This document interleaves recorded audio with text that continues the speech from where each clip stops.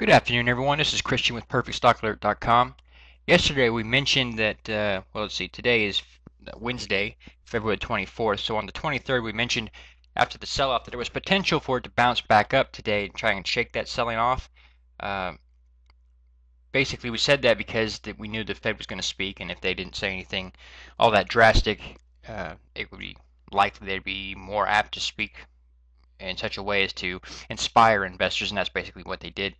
And we did get that bounce today. But if you pull up my personal chart on the Dow Jones Industrial Average, you will notice that we still have this bounce that we've had today. Still did not break out of this potential downtrend we're forming right here.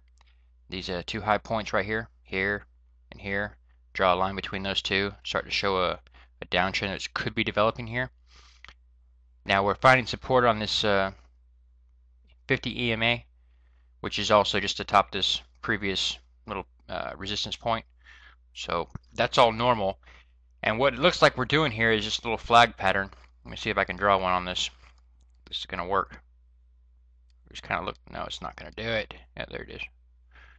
All right. We're seeing a little flag pattern start to form here. So this could, keep doing this, tightening up a little more and more for the next couple of days before attempting to move higher, or it could just break down. In any event, we have not seen through any of these days here, there was no smart money accumulation. They didn't buy into this rally, and they didn't do it yesterday, the day before, and they didn't do it today. We came in at 04 on our MPT reading, which is our wild card. It's also, we've seen that trade flat. So right now we're just kind of trading flat right in this little area here. That's normal. But again, as I've been pointing out for the past couple of days, once their slow start gets up here to the short-term overbought, which we're at now, the odds of the trade switch to a bearish move. You expect it to pull back, and that's what we're waiting for here. So if you're long this market, understand that you are betting against the odds. That's just how that is played. You will notice today we only have one new alert for you on our free side. That's ticker symbol NED. You're going to have fewer and fewer potential alerts coming out as the market weakens. That's normal. Just let that happen.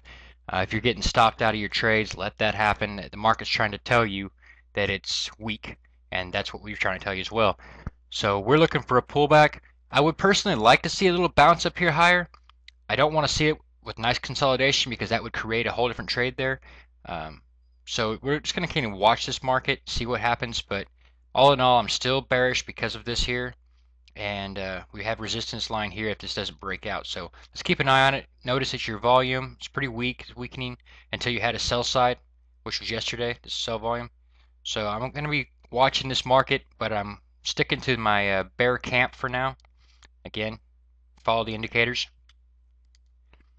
If you want to join us for Monday, starting Monday, we're going to start trading that 2K challenge, where I'm going to turn $2,000 portfolio into $1 million right in front of you. We'll do that for all of our full access members. So if you're not a full access member but you want to be one, go to our website, sign up, pay the $145 a year, and we will see you Monday morning.